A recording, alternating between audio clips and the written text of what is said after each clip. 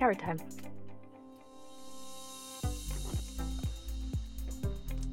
Hey. Wherever I go, I will always know everything I need is right here with me. It's time to let it all go. So today we're going down to Santa Rosa on the scooter to the Apple store. We're going to try to replace my phone. I don't know if they have one in stock or if it even needs to be replaced or if they can fix it or pull the videos off of there or what.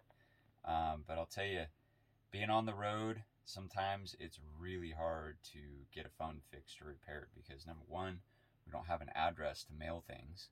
And number two, the closest Apple store is currently an hour and a half away. And before that, it was like 3 hours away. So I've been using Jacqueline's old Samsung phone. I want to say it's an S8 and it's really buggy and slow. And like I'm sending out text messages to my friends and they're getting them days later. So it's been very frustrating. The camera's not really up to par on video. It's really laggy and glitchy. So I've been missing my phone for sure. I'm excited to get one again. So hopefully this works. Wish me luck. And we're going to manifest a new phone being in my hand this afternoon. And then we're going to go around and film Santa Rosa.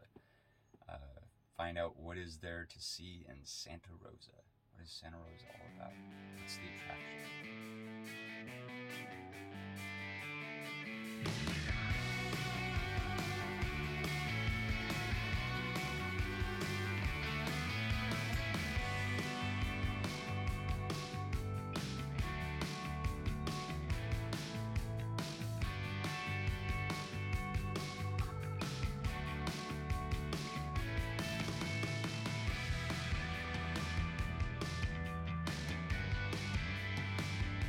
Okay, so we went to the Apple store and they don't have a 512 gigabyte 13 Pro. So we got to go down to the Corte Madera Apple store.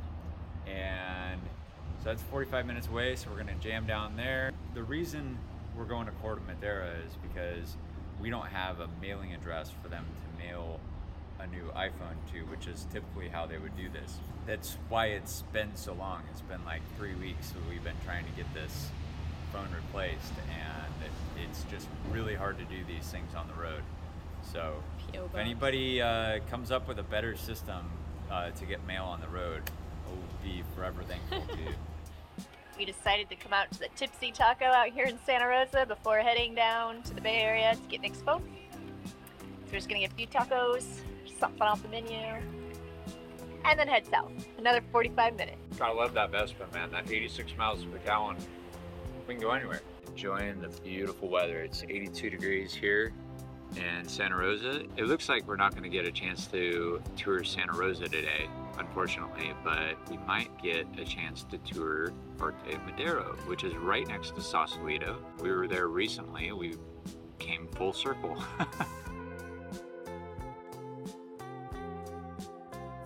We're kind of low budget here on DestinatioNow, so when we go out to eat, which is pretty rare, when we do go out to eat, we typically just order one dish and split it, and this burrito is massive, so I'm glad we split it. We're gonna have some fun trying to finish this today. Burrito stood no chance.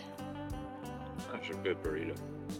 Jacqueline and I have been doing hot Pilates in the morning since we've been in Ukiah, and they cranked the temperature up to 105 degrees in the room with high humidity and worked us to the bone, and my appetite's been going way up, so I'm gonna put some meat on these bones. Okay, so we got Nick's phone fixed, but unfortunately on our way here, our Vespa started acting up.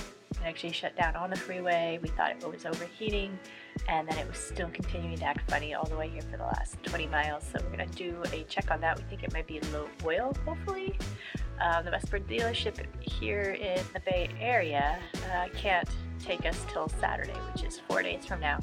And this is a pretty far drive. We have a 3-hour ride back home. We're hoping it's something as simple as just topping off the oil so we can make it back there safely before dark.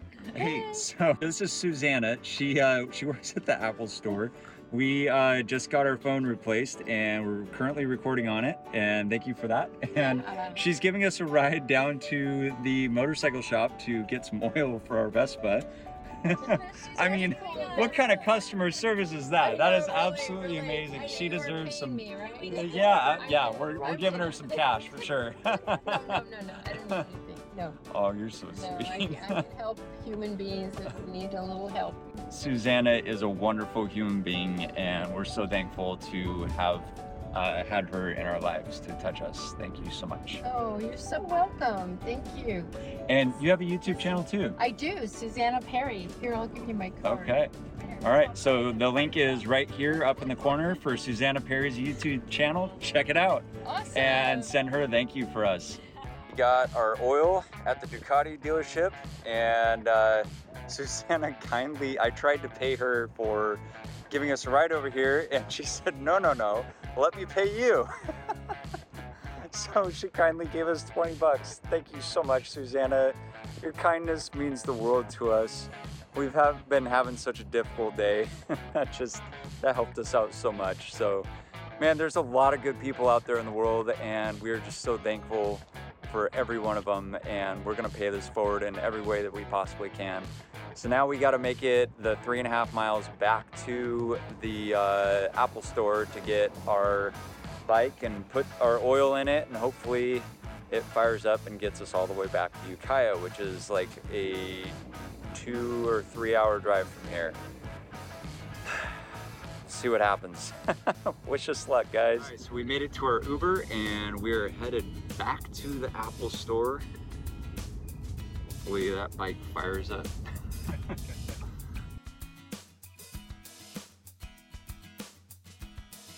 Bone dry. Oh, look at that. Sweet, thank you. Oh, yes. It's perfect size. We don't even need the cup. Something's going our way.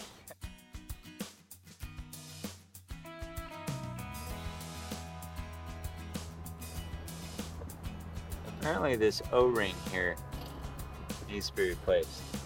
Every oil change. It's still dry. Man, that was really dry. And apparently that might have been the place where the oil was going.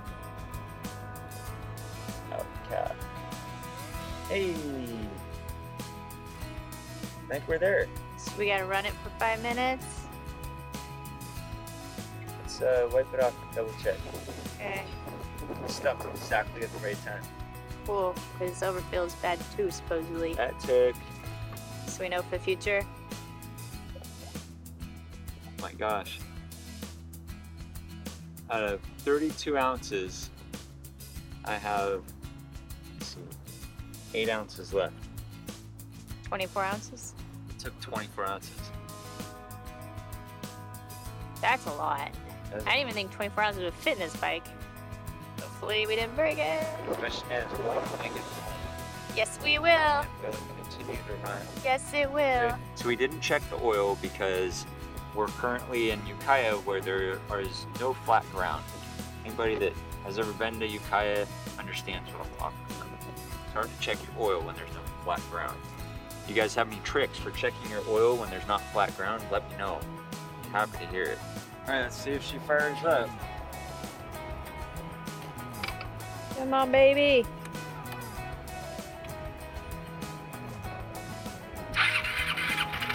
Yes. She sounds bad.